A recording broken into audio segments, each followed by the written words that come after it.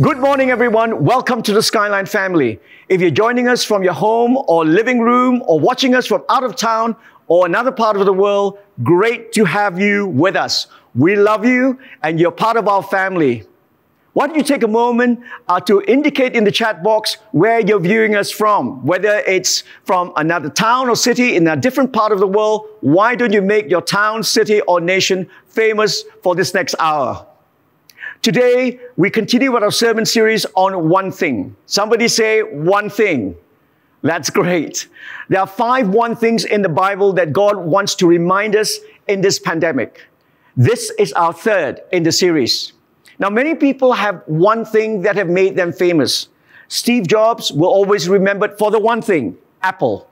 Elon Musk will be remembered for the one thing, SpaceX. Obama will be remembered for the one thing as being the first Black American president. Psy, on the other hand, will be remembered for his one thing, the billion-viewer hit Oppa Gangnam Style. What's your one thing? Now, one day a woman woke up in the morning and said to her husband, she said, last night you asked me what one thing would I like for my birthday. Strangely enough, she said, last night I had a dream. I dreamt that you gave me a diamond necklace on my birthday. What on earth could this mean? And the husband was grinning from ear to ear, looked at her and said, tonight, you will find out. And sure enough, that evening when he came home from work, he brought her her birthday present, a book on how to interpret your dreams. Last week's one thing was learning to listen. There is no greater need than to listen to his voice in the midst of all the noise in the world today. And we drew that lesson from the story of Martha and Mary.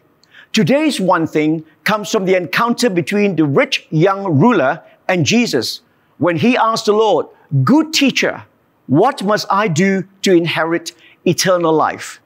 The Bible tells us that in Luke 18, verse 22, that when Jesus heard this, he said to him, "One thing you still lack.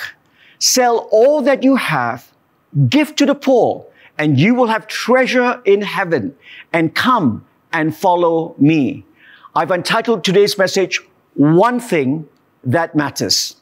Let's read the passage in Luke 18, beginning from verse 18 onwards. And a ruler asked him, that's Jesus, "Good teacher, what must I do to inherit eternal life?" And Jesus said to him, "Why do you call me good? No one is good except God alone. You know the commandments. Do not commit adultery. Do not murder. Do not steal. Do not bear false witness. Honor your father and mother." And he said, "All these I have kept from my youth." When Jesus heard this, he said to him, "One thing you still lack. Sell all that you have, distribute to the poor, and you will have treasure in heaven, and come and follow me." But when he heard these things, he became very sad, for he was extremely rich. Jesus, seeing that he had become sad, said, "How difficult it is for those who have wealth to enter the kingdom of God. It is easier for a camel to go through the eye of a needle than for a rich man to enter the kingdom of God." Let me shed light on this passage by asking 3 questions. The first question is this command of Jesus, "One thing you lack, sell all you have and give to the poor and follow me." Is this command to all of us or to the rich young ruler only? That's crucial for us to know. If he's saying to all of us, if this command is meant for all of us, then Jesus should have said this command to every rich believer in the gospel as well, like Jairus or Nicodemus or Zacchaeus or the Roman centurion. But no, he didn't. So the issue is not about money or being rich and wanting to follow Jesus. I hear a sigh of relief now. Phew, there's no need for us to empty our bank accounts or to rush out and give all to the Salvation Army or to Skyline's COVID fund. Yeah. Jesus was saying this to the rich young ruler only. He was just saying it to the rich young ruler only. That is the context. Why? Because there were problems with regard to his heart. And here's the second question. What was the problem with his heart? Why did Jesus make such radical demands on this young man? You know, go sell all you have, give to the poor, and then come and follow me. He never even said these things to his disciples. He said to his disciples, come and follow me. But why did he give such a radical command to the rich young ruler? Why then? Well, it was simply because of this. Because the rich young ruler was using this as an opportunity to show off. Do you like show-offs? Well, most of us don't like show-offs. You know, there was a man who had a charismatic dog. And that dog was Pentecostal charismatic to do all the things. Like when you ask him to worship, he would lift up his paws. When you ask him to pray, he'd put his paws together. You know, when you read the Bible and sing along, he would be barking. And this man was showing off this dog to all his friends. And his friends said, that's very impressive, but can your dog do normal things like sit or stand or roll or heel? And the man said, well, let's try. So he said to the dog, heel. And immediately the dog stood on its heels, lifted up its paws, and laid hands on another dog and started praying in tongues. You see, even that dog, you know, can do things that we human beings would not want to do. She was a show-off dog, but a young man wanted to show off his righteousness. He came to Jesus from a totally wrong angle. The angle of self-achievements, the angle of self-righteousness, the angle of fulfillment of the law. And when he did so, Jesus gave him the full fiery blast of the law. You know, one group of people always got on the wrong side of Jesus. They were the self-righteous people. And this young man was no exception. You see, the Pharisees in the Bible always got onto the wrong side of Jesus. They were the people that were always proclaiming the self-righteousness, and they were the people he never, ever liked.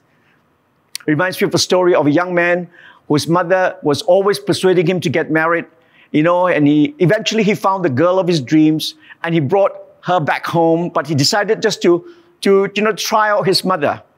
He brought her back home with about 3 other girls. So there were 4 girls altogether. And they came and they met the mother.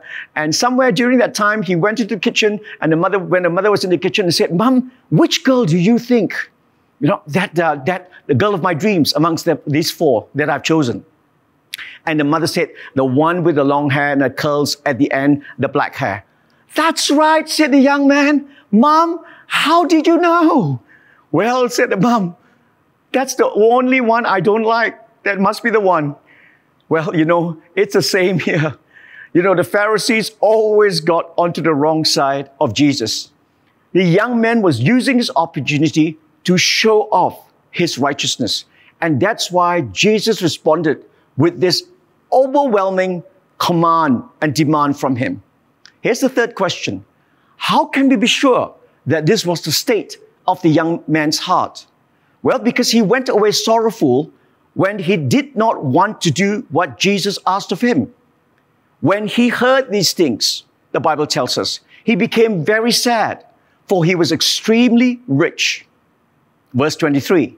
Mark tells us he went away sorrowful, for he had great possessions. He was sad because he was shown up. He did not want to go through the whole way to inherit eternal life, sell his goods and give to the poor. He didn't have it in him. Yet he never ever looked elsewhere. He never looked up the one thing that was really on offer by Jesus that really mattered. What was the one thing that was always on offer to him? To understand what it is, let's take a look at the whole incident together. You see, Jesus was nearing Jericho. He was on his way to Jerusalem. Crowds were milling around him, especially kids. In fact, they had so many kids that the disciples were having a hard time trying to shoo all the kids away. And Jesus turned to the disciples and said, do not forbid the children to come to me. And then he began to bless the children and pray for them. And so everything was a little bit hushed by that time. If you have kids, the parents were there, the disciples were there, they formed the crowd. And suddenly, in the midst of this, after Jesus had blessed the children, a young man came rushing in and knelt before Jesus and said, good teacher, what must I do to inherit eternal life? It was a dramatic entrance. Luke's gospel called him a ruler of the Jewish synagogue. Matthew's gospel calls him a young man. All three gospels, Matthew, Mark, and Luke, tells us he was very rich. So we call him the rich young ruler. The crowds, on seeing this man kneeling before Jesus and asking this question, they were stunned. You see, rich rulers don't normally bow or kneel before rabbis. But Jesus wasn't in the least stunned. He saw through three things in him. Firstly, Jesus saw through his pretense. You see, Jesus didn't answer the question. He challenged the greeting first. He didn't answer the question, what must I do to inherit eternal life? He challenged the greeting, good teacher. Good, Jesus says.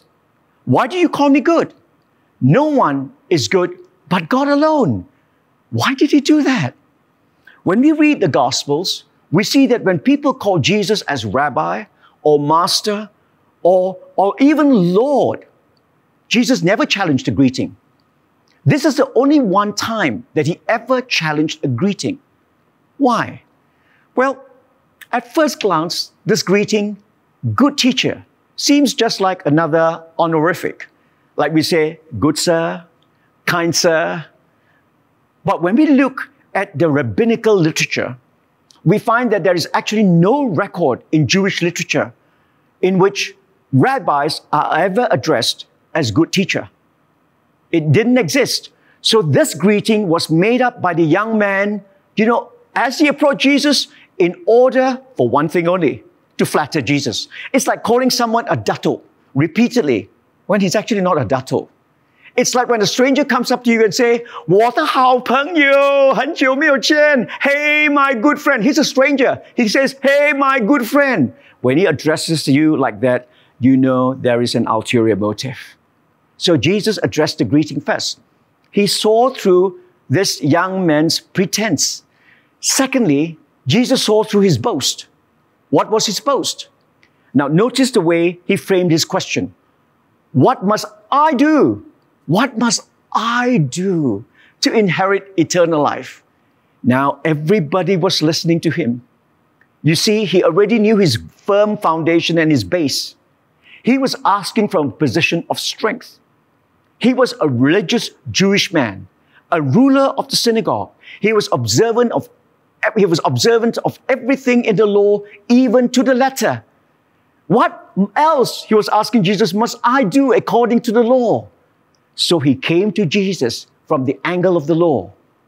And he was very confident to show off to the crowd his perfection under the law. So it was all schemed up. What must I do, Master, to inherit eternal life? It's like someone scoring 5 A stars in his A-levels or STPM.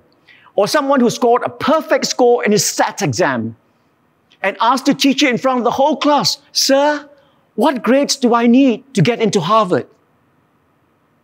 And the answer would be 5 A stars. I've already got it. Or a perfect SAT score. I see. I've already got it. That was his perspective. Because he came from the angle of the law, Jesus gave him the standard reply to test his heart. Jesus answered him, you know the law, and so he should, because he's the ruler of the synagogue.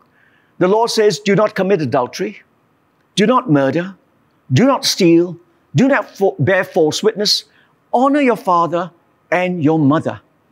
Back came the reply in a flash from the young man. All these things I have kept from my youth. The crowd gasped. It was a stunning reply. The rich young ruler was every mother-in-law's dream boy. He was all goodness. And on top of that, he had all the C's. He had cash, he had car, he had club, he had condo, he had credit card, he had character. He was a good boy, a rich boy who would never have mistresses. He was perfect. He was every mother-in-law's dream for a son-in-law that would marry his daughter. But Jesus saw through all his self-righteousness. Not only that, Jesus thirdly exposed his false righteousness. Now, only Mark's gospel tells us at this point that when Jesus heard this, he looked at the young man and loved him. Why was that? Because he knew that this young man had a kind of a hunger for God. But he didn't know he was a million miles off the mark. You know, in outer space, when you do astronomy, you know, a minuscule of a fraction of a degree in an angle would put you a million miles off your mark. See, this young man thought that he had fulfilled every one of the 613 commandments of the Jewish law. But he thought wrong. Because the law says these words, if you have broken one law, you have broken all. James 2 verse 10, for whoever keeps the whole law and yet stumbles at one point, he is guilty of breaking all of it. Deuteronomy 27 verse 26, cursed is the one who does not confirm all the works of the law. In other words, you break one, you break all. So Jesus said to him, one thing you still lack. Lack means you're coming short of it. You have not fulfilled. Sell all you have and come and follow me. Why did Jesus do that? Because immediately Jesus was addressing his heart. And when the young man heard this, immediately this man knew he was disqualified. The Bible tells us he went away shattered. Why? Because he had broken the first commandment. Thou shalt love the Lord your God with all your heart, with all your soul, with all your strength, and with all your mind. Was he not loving God? No. He had made money his God. He loved God. He loved the money more than God. Money was his God. And therefore, he would not. He could not do what Jesus said, because that was the true test of where his heart's priority and worship lay. So in effect, he had broken the first commandment. According to the laws of Moses, if you have broken one commandment, you have broken all. Every single law of Moses had been broken by him. And he walked away absolutely shattered. Jesus saw through his false pretense. You know, in my days, when I was doing exams, public exams in Form 5, it was the old Malaysian Certificate of Education. In those days, if you fail BM or if you fail English, you don't get a cert. You fail one, you fail all. It's the same today. I'm told that in SPM, you fail BM, you fail all. It's something like that. You don't get the certificate. And so Jesus showed up, his false righteousness. Jesus was saying to him essentially, you come to me to show off your righteousness by the law? Is that what you base your right to inherit eternal life by? You come to me to show off your righteousness under the law?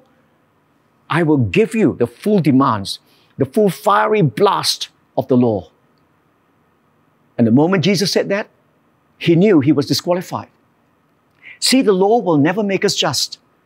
The law is always like a mirror showing us all our sins, our warts, our hideousness, but it has no power to set us free.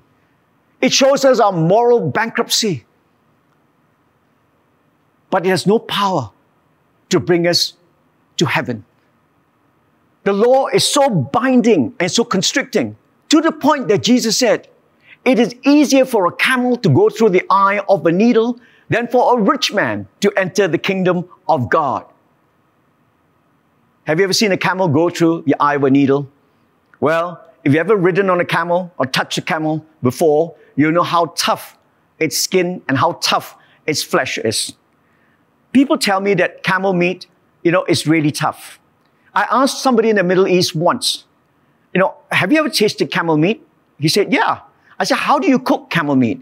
He said, it's very easy. Firstly, you slaughter the camel, then you chop up the camel into pieces, then you put it into a big iron cauldron, steel cauldron. You put it in, you add the salt and some of your spices in, and you throw in some rocks as well. Put some rocks in as well. And you boil the camel for about 24 hours. You put a lid on it, a steel lid on it, and you put boulders on top of the lid. And after boiling for 24 hours, you take the boulders away, you remove the lid, and then you take out the camel meat and throw all the camel meat away and you eat the rocks. It's as tough as that, camel meat. And that's why Jesus said, it is tougher for a camel to go through the eye of a needle than for a rich man to enter the kingdom of heaven. Because for many people, there's a worship of money, which makes money their God.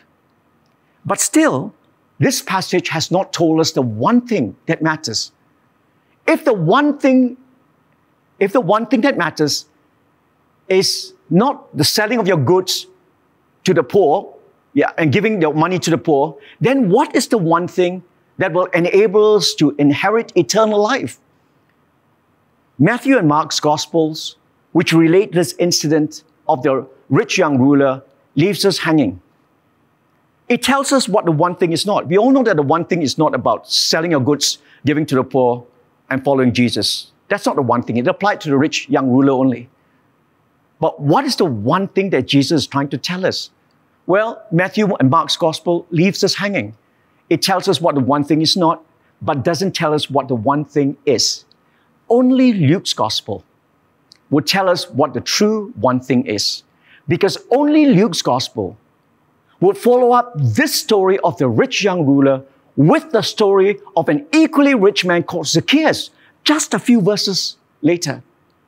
When we contrast this story, the story of Zacchaeus, with that of the rich young ruler, then one thing that really matters leaps out of the pages of the Bible at us. Let's read now the story of Zacchaeus to find out what the one thing truly is that matters. Luke 19, verses 1 to 10. Jesus entered Jericho, and behold, there was a man named Zacchaeus. He was a chief tax collector and was rich. He was seeking to see who Jesus was, but on account of the crowd, he could not, because he was small in stature. So he ran on ahead and climbed up into a sycamore tree to see him, for he was about to pass that way.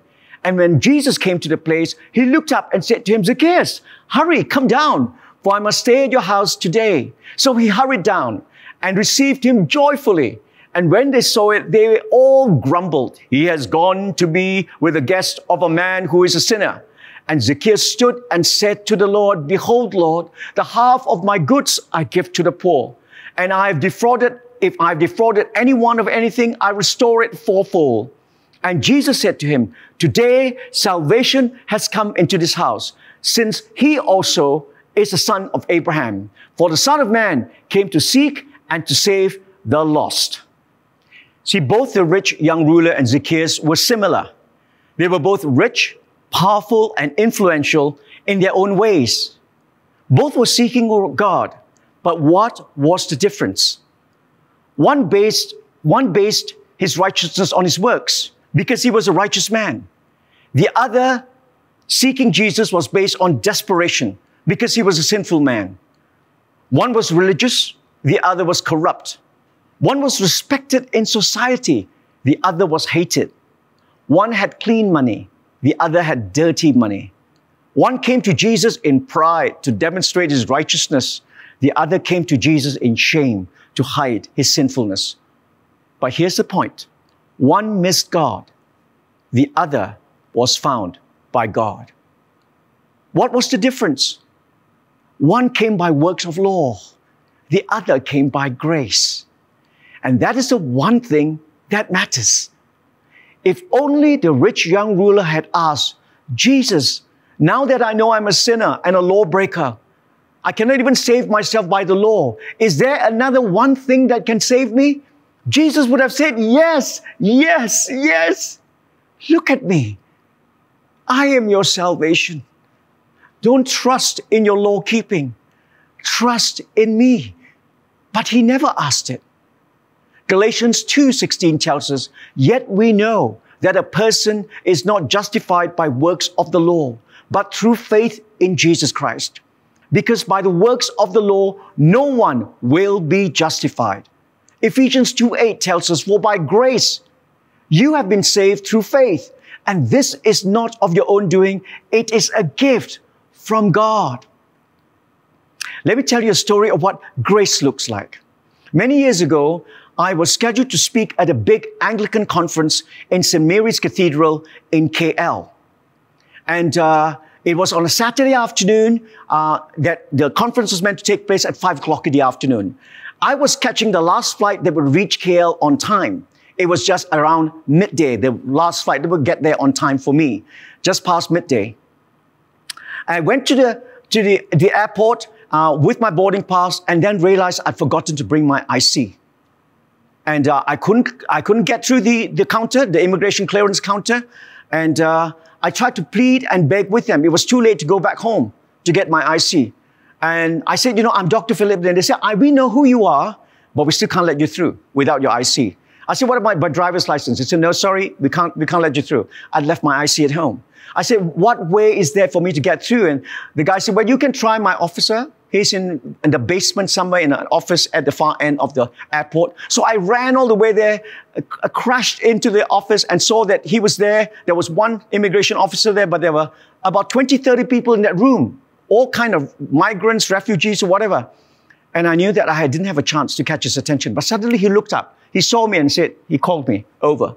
And he said, what do you want? I explained my situation to him. He said, you're a doctor and you're so forgetful. But he said, bagi chance.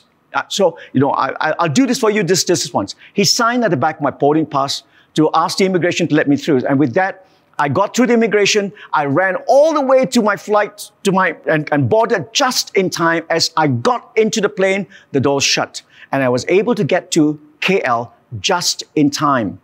The bishop met me at the airport and said, was there any problems? I said, no, there was no problems. So I went to the cathedral, spoke to a couple of thousands people in St. Mary's Cathedral in KL. I made it just on time. But the next day I had to come back. How do I get back without an IC? It was too late for anybody to courier the IC to me because it was a weekend. So I rang my nurse and said, we have a patient who is an immigration officer. Maybe you can ask them just to let me through. Well, how do you contact immigration over the weekend? It's impossible. But anyway, I just left it to God. I got onto the flight because KL coming back, they don't check. In those days before 9/11, they don't check your ICs. You just get your boarding pass and come back. And when I arrived in KK, this was the problem. I went to the immigration counter and I tried to explain my situation. I said, saya Dr. Philip, kemarin dulu, and I tried to explain the situation. Oh, kau Dr. Philip, the immigration officer said. And he stuck his head out of the counter and told all the rest of the immigration officers, sudah ada di sini. Tak payah sudah, ada di sini. So obviously somebody had informed him to be on the lookout for me. And with that, I cleared through and came back in. What was that? That's grace. I don't deserve it. It's been done not once, but twice for me. Again and again. I could have not done anything to save myself to get onto the flight or to come back in. See, when grace came in, it changed Zacchaeus' life completely.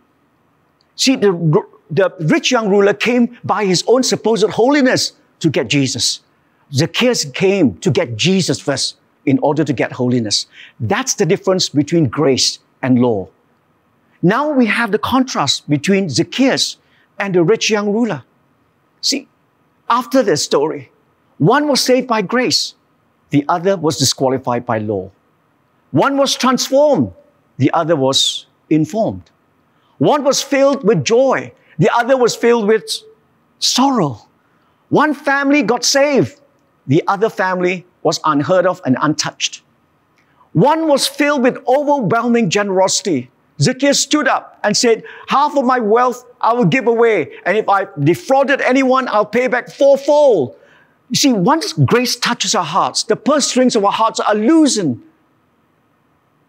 You must understand, this is Zacchaeus. He used to worship money. Money was his God. Now he's giving half his wealth away and repaying fourfold for those whom he's defrauded.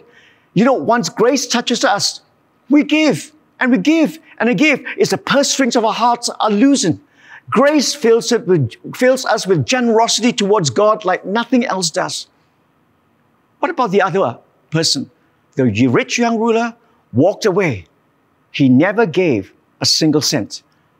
Law makes us stingy. One became a public celebration with his salvation. That's Zacchaeus. The other became a private recluse in his condemnation. One became known. This incredible thing. We know his name. His name is Zacchaeus. The other, well, up to today, we call this man the rich young ruler. We don't know his name. He remained anonymous, nameless, forever and ever. So long as the scriptures have been with us for the last 2,000 years, the gospel, we know the name of the man who was saved under grace that day. His name was Zacchaeus. Heaven knows his name. The other remained nameless forever. We only know him today as the rich young ruler. As I close today, I want to ask you, do you want to be known in heaven? Do you want to be filled with His joy? Do you want your life to be transformed? Do you want your family to be saved? Then turn to Jesus today and come to Him by faith, believing that He took away your sins and mine on the cross. Receive His love and His forgiveness by grace. This is the one thing that matters. So today, if you have never asked Jesus into your life, grace is extended to you. Jesus took your sins and mine on the cross, died for your sins and mine, rose again from the dead. And if we will open the door of our hearts to Him today, we will have eternal life and forgiveness of our sins. If today that's your desire, you say, I want to receive Jesus, will you pray the simple prayer with me? It's a prayer to receive Jesus. It comes on the screen now, and say this prayer, meaning it in your heart, and commit your life to Him. Lord Jesus, thank You for Your grace and Your love for me. Today, I come as Zacchaeus did, not like the rich young ruler. Lord, save me. I put my trust in You. Lord, cleanse me from my sins and my wrongs. Lord, heal me and fill me with Your love and forgiveness. In Jesus' name, I pray. Amen. If you prayed that prayer to receive Jesus, you know, there's a QR code on the screen. Why don't you scan that QR code right now? And then fill in a little bit of your details, and then somebody will be in touch with you. Somebody will connect with you. You know, not too long from now, in a very short while, somebody will connect with you to pray with you and to give you a resource to begin your new life in Jesus. Because today, as you pray that prayer, you have come into the kingdom of God. You have received the grace of God in your life. But before we go, I'd like to do one other thing. I'd like to pray for each and every one of us today. As believers, we were saved by grace. We live for God by grace. We serve God by grace. That's what it should be. We love others by grace. We give by grace. We serve out of our love and gratitude and our response to His grace. And when we do so, we will never burn out in our Christian life. So I want to pray a prayer for us so that we will always chart and live under God's grace. All heads bowed now as I pray. Father God, I thank You this morning for each and every one under the sound of my voice here. Lord, we see this contrasting story between the rich young ruler and Zacchaeus. Lord, we want to come to You as Zacchaeus did, in the humbleness of our hearts, knowing we cannot save ourselves, but You have come looking for us, just like You did for Zacchaeus. And today, once again, we affirm that by faith, we receive You as our Lord and Savior, and by grace, we live out our lives. This morning, there's some of you who need healing in your lives right now. Put your hand on that part of the body that needs healing. And I pray in Jesus' name, right now, for the life of Jesus to flow through you, the grace and the healing power of Jesus to flow through you right now. I speak healing into your life, into your family. And some of you are standing in proxy for members of your family. Jesus is here. He's alive today. I pray for that healing to come into the life of your family, for your children, your spouse, your family members, your parents right now. Receive that healing in Jesus' name. Some of you may be fearful of what this pandemic and lockdown may be for yourself, for your health, for your business. I want to pray for a second wind of faith in your life, because God is the life giver. Jesus is with us. He is our life giver. Lord, I just pray that Your life will flow through each and every one of us here today. We receive Your life in us right now, Lord. Your life that gives life, Your life that heals, Your life, God, that protects us and covers us. Your lives that brings an anointing of faith in our lives. So that even in the midst of this pandemic, we will be unafraid to share the gospel, to bring the good news, the gospel of your grace into others, of our friends, our colleagues at work, our family. We believe by grace, we will see many salvations. And we believe by your grace, O God, our faith will grow, that we will have a second wind throughout this lockdown and pandemic, that we will rise above the storm because you hold us in the midst of all our challenges. Lord, we give you praise because, Lord, like Zacchaeus, Lord, salvation has come into our household and our lives. So we give you praise and thanks and we worship you today in Jesus' mighty and wonderful name. All God's people said, amen and amen. Praise God. Hallelujah.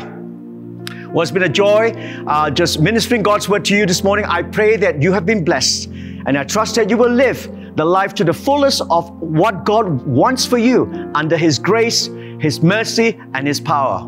Be blessed. Have a great week. Have a great month ahead. And for those of you who are celebrating Chinese New Year, not too long from now, have a great, wonderful Lunar New Year. God bless you all. I'll see you again soon. Bye for now.